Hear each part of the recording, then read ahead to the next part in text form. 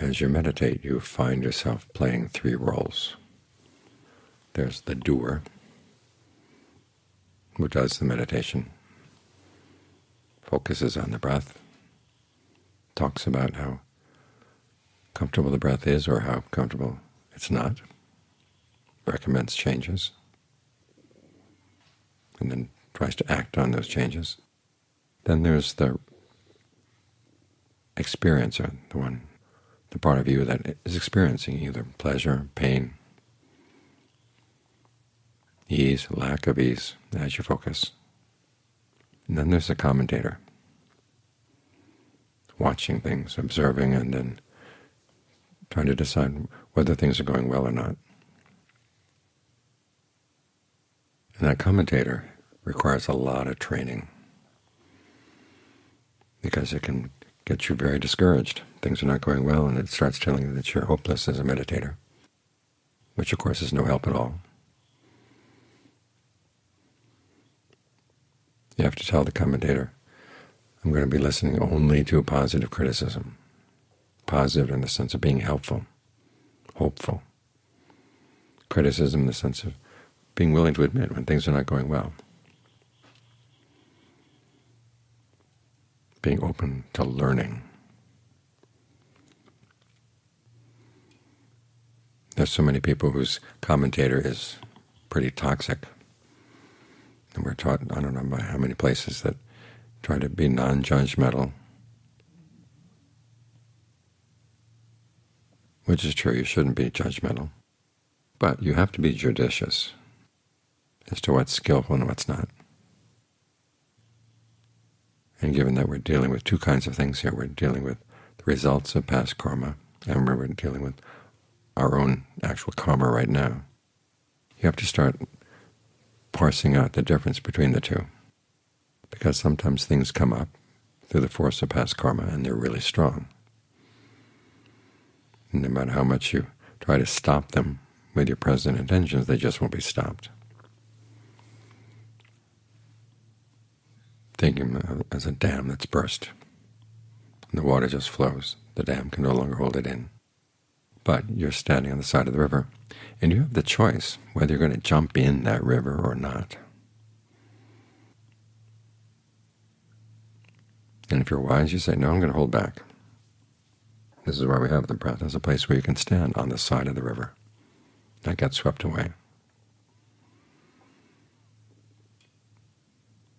That's when the observer simply observes and says, okay, there's nothing much we can do about this, but at least we can hold on, not get swept away by the currents. Because there is a part of the mind that can just watch. In terms of the aggregates, it's your consciousness. Perception is more active. Consciousness is more passive. Perception gives meaning to things. Consciousness simply registers what's happening. And it keeps doing it again and again and again. Bad things come in, it registers bad things. Good things come in, it registers good things. As to whether you get upset or excited by the good or bad things, that's more sankhara, fabrication.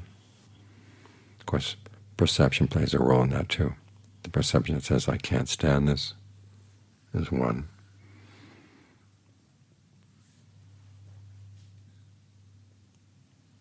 Another that says, well, you just have to give in. Well, that's another one. Deciding whether the voices in that current that are flowing through are saying things that are reasonable or not. That's another perception. It's more active.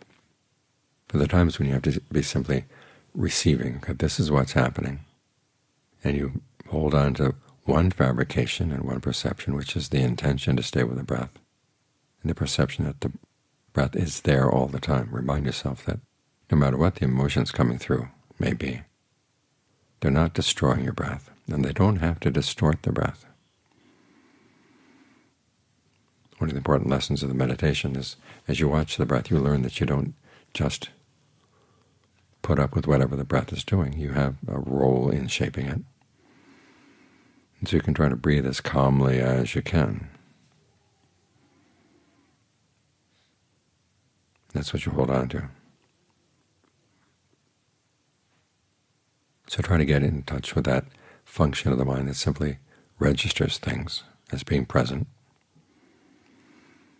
The Tayajans have lots of different names for that. Some of them call it the Puru, which literally means the one who knows, or what knows, or awareness itself. There's one Ajahn who calls it basically singleness of mind, when you're able to keep your awareness on an even keel regardless of what comes, what goes. Because you want to have that evenness so you can see what actually is happening. In the beginning, it's simply watching it for the sake of endurance and restraint. You're mindful not to go with whatever the emotion is. You hold yourself back. And it may be a painful emotion, but you say, well, there's part of the mind that can put up with the pain. The parts that can't put up with the pain, those are your perceptions and your fabrications. In other words, they're activities. We tend to identify with them, saying there's a spot in the mind that's being wounded by these things. But actually it's an activity of the mind. It says, I can't stand this. I don't like this, whatever. And when you can start seeing these things as activities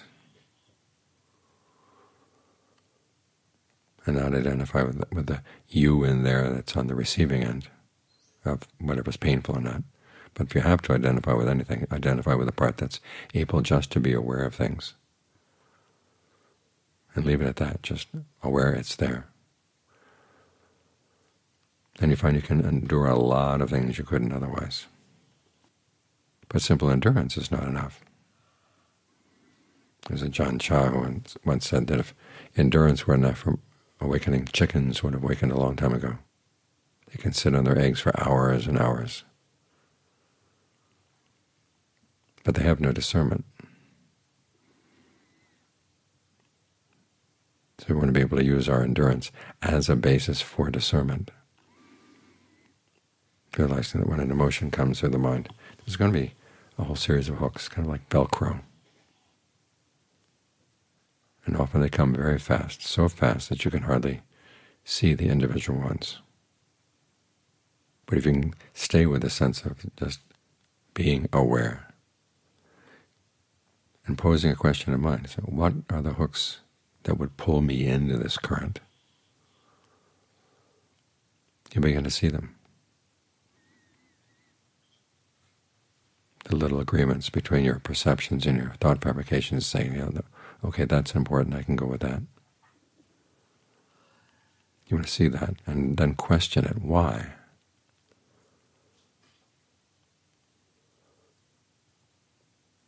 So endurance is not a quality to develop simply for its own sake, but you develop it so you can have a basis for seeing things clearly. This becomes part of your concentration, this steadiness, because it's steadiness that keeps you going. Not only when there are emotions like this, but anything comes up in the meditation at all that would pull you off track.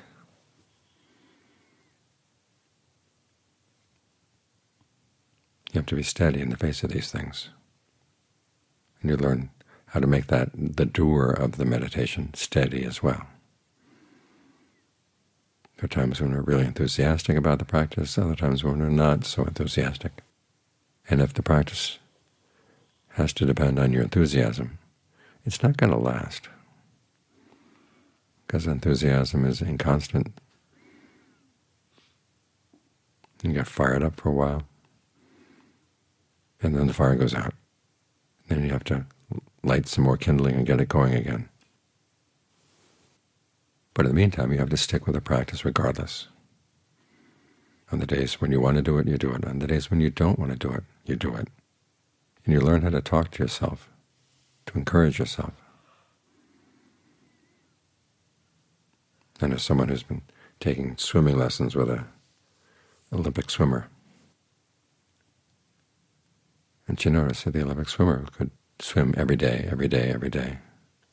And she asked her, don't you have times when you don't want to? And her teacher said, yeah, there are times when I don't want to. I'd go ahead and do it anyhow, and I tell myself those are my championship days. In other words, those are the days that are going to make a difference between whether you win a championship or not.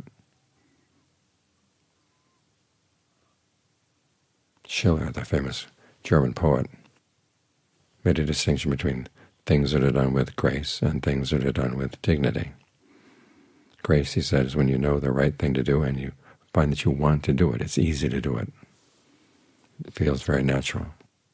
Dignity is when you know the right thing to do, but you don't want to do it. It's hard, but you're able to talk yourself into doing it. So develop that skill, because the ability to stay with this nowhere inside, it's not the awakened part of the mind, it's simply consciousness. But as you find yourself slipping away from that into other thought fabrications and other perceptions, you have to develop the thought fabrications and perceptions that would steer you back, that would encourage you to say, I can stick with this. I'm not going to identify with the voices that make it hard.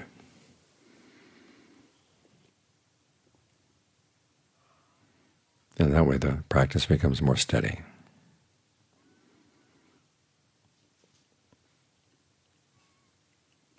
So you want to develop this quality of steadiness in your practice, whatever comes up. Steadiness in the observer, steadiness in the doer, and steadiness in the receiver. The receiver is able to put up with things when they're not perfect, for the purpose of developing more and more skill. You want these three different roles of the mind to work together to help one another along.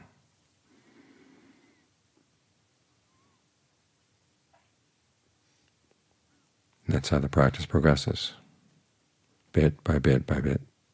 And John Fu used to say this is something that we do that's small, but we do it continually. Now in Thai that's a pun. The word for small in Thai is nit. The word for continually is nit. Spelled differently but pronounced the same way. So it's a small thing, just being with this awareness, trying to notice what's going on, but you do it steadily. That's how small things become large. So your concentration may start out small, but as you work on it steadily, it grows into something large and solid, something you can depend on.